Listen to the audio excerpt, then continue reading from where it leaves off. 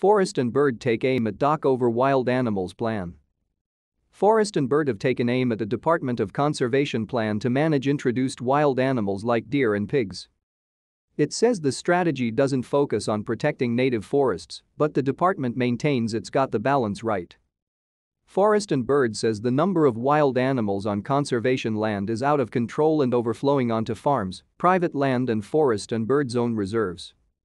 It's concerned the new strategy does nothing to address the problem. To stay up to date with latest top stories, make sure to subscribe to this YouTube channel by clicking the button above this video.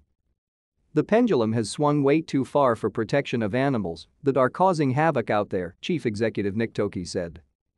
We think the Department of Conservation has gone completely out of their lane. We've got a plan for wild animal management which talks about the goal being improving the quality of the animals hunted. The DOC plan is called Tiara Kaimua and spokesperson Ben Rediex says it covers deer, goats, tar, chamois and pigs.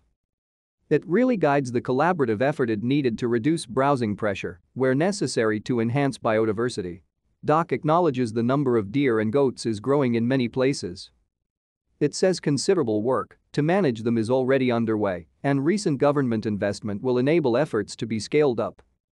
We're optimistic that balanced outcomes can be developed that consider ecological, cultural, economic and recreational values that are held about these animals and their management, said Rediex. And the New Zealand Game Animal Council is on board. General Manager Tim Gale say they believe it provides a balanced framework. It's balancing conservation interests with hunting interests. We want healthy animals in a very healthy environment, and that's what this is pushing for. But Forest and Bird says mass culling should be considered. One of our reserves down in Southland we've had to hire full-time contractor and part of their role is about keeping the deer out of that reserve which is coming in from the public conservation land adjacent, Toki said.